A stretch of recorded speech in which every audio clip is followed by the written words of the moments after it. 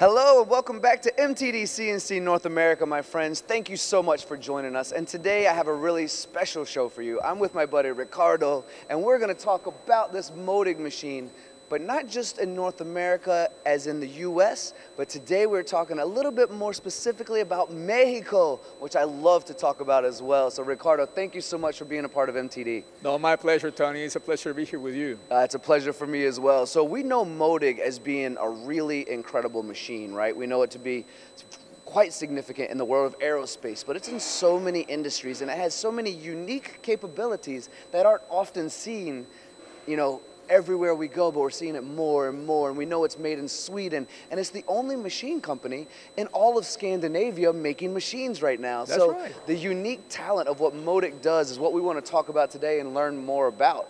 So firstly, let's talk about what Modig has been like in Mexico and what made you decide at your company that you wanted to bring on this machine, because you have quite an array and a line of significant machines, and Modig is one of them.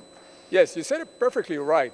To start with, when we first learned about the Modig product, we were thinking about the aerospace industry. But once we learned more about the machine, we found out that the machine is perfect for so many applications. There were so many parts coming into our hands, we didn't even know how to hold them. Once we learned the Modig technology, we said, oh my God, I should have known this before, And these days, it's been great having them for so many business opportunities into other applications like automotive industry. Now with the electrical vehicles, there are so many parts out there, Tony, that you can make in this wonderful technology you never ever could have thought before. And Mexico is really well known for what's going on in the automotive world, but the aerospace world in Mexico is pretty massive as well. And Modig, they have this unique ability to take the different attributes of how we can speed up cycle times and reduce cycle times, and sometimes it's about rigidity, sometimes it's about software. We play with the tool diameters, and everything goes along with it. And ultimately, and I'm going to let you kind of be the expert here because that's what you are, and I've learned so much, but ultimately it's about creating faster cycle times because we're looking at price per piece, right? Right, absolutely right.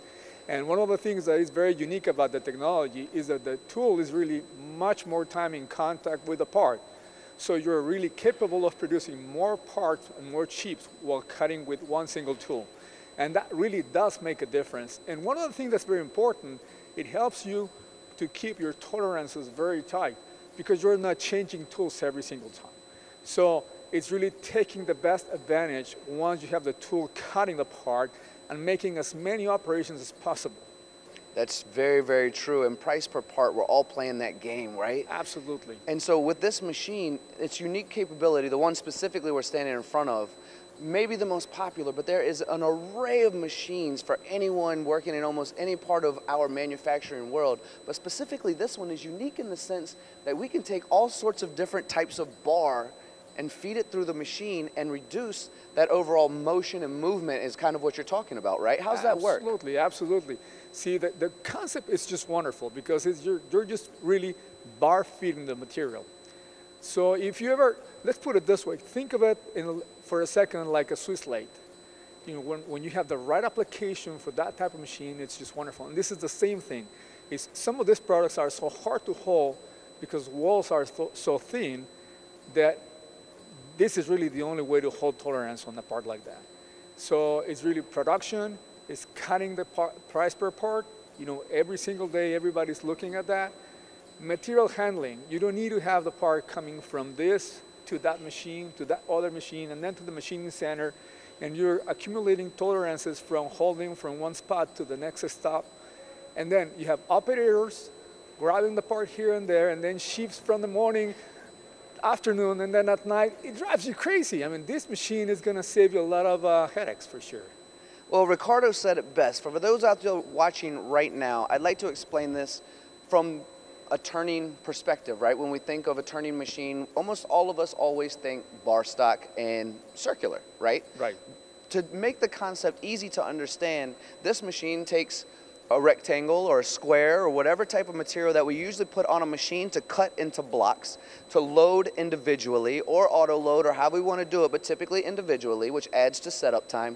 This takes that one long piece just as a tube would, just as a bar-fed tube would, and it does the same thing, same technology, but with rectangle and square, and even unique materials. This one's shaped like a T. Absolutely. So this is how we reduce that time, right? Absolutely. And then you're also saving a lot of in work holding fixtures, because you can use probably the same exactly jaws you're using for one part to make multiple different parts in one single setup. Otherwise, you might have to change the fixture, and then there's associated costs with every single fixture you will have on a lathe, if that was special jaws, or a machining center, if that was some sort of a special machining center, and work holding on a 5-axis, or you name it. So you really, it's just wonderful. This is just saving and saving and saving in production. It keeps running and running and running day and night. And again, once again, and this is very important, guys. Saving is very important, yes, but holding your tolerances while being very productive and very aggressive when cutting. This is the right choice.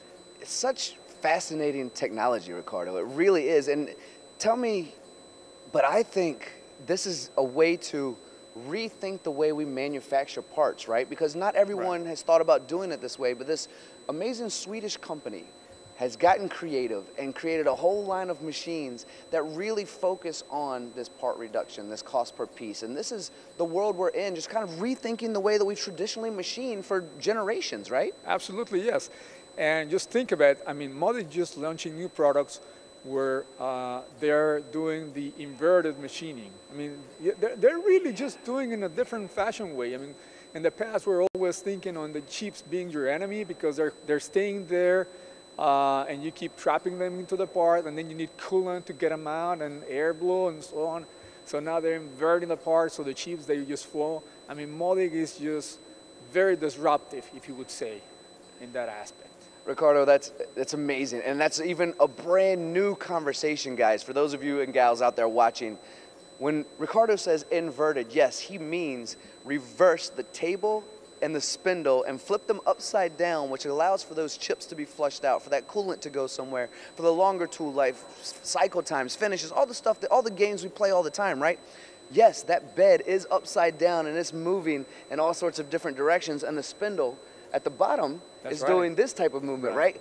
Really, really unique technology. So we know, as you say, disruptive, fantastic stuff. We know it's a very cool machine that reduces cycle times, that allows us to make more money on the cost per part. Let's talk a little bit about implementing this technology in Mexico and what the service has been like having to cross a pond where sometimes there's complications, but to my understanding, it's been smooth sailing for you guys down in Mexico. It is. It's been wonderful, you know, and one other thing is, it's not a out of this world way to program these machines. It's just very simple, easy learning. The programming and the control itself is so friendly.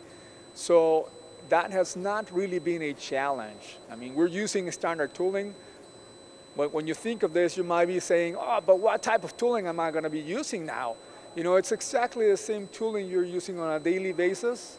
Same brands you know, and the jaws and everything you use to set up the machine is exactly the same. So in Mexico for us, it's been just like seamless. I mean, the machine landed there, and there was really not much to be done other than just taking advantage of the technology. It's really easy to use and supported. I mean, these are standard components. There's nothing, again, out of this world to get this machine up and running. So it's just really using what you have in a smart fashion way, I would say. This is really what they're doing. Ricardo, I am so happy you brought that up, because those out there watching, we've said unique, we've said creative, we said disruptive, we say all these things, but that also might come along with a fear of going, oh man, I got to learn something brand new. Yes. But that fear doesn't actually need to exist. When we're looking at the interface here, we're talking Siemens and Fanuc, both very popular controls, so you can run it almost on the day it lands, right? So the learning that goes along with it, and the parts, as you said, it's not that type of new technology that should scare us off. It's just the way that we're machining that allows us to do more, right? Exactly right. You said it perfectly right. That's exactly what it is. Well, Ricardo, from MTD CNC, we wish you continued and excellent success moving forward with Modig and with all of the machines that you represent. From MTD, and for the people watching right now, if someone wants to get in touch with you and learn more about this machine, the company in general, the other machines that you guys carry, what's your website, your socials, any way that they can contact you? Yes, they can go to the www.hemac.com, and from that point on, They can find everything about us, and we'll be more than glad to help you with every single application you might have. Well, mi amigo, you did a muy excelente job, and we really appreciate you sharing this story with the global audience at MTD. Our pleasure. Thank you very much, Tony.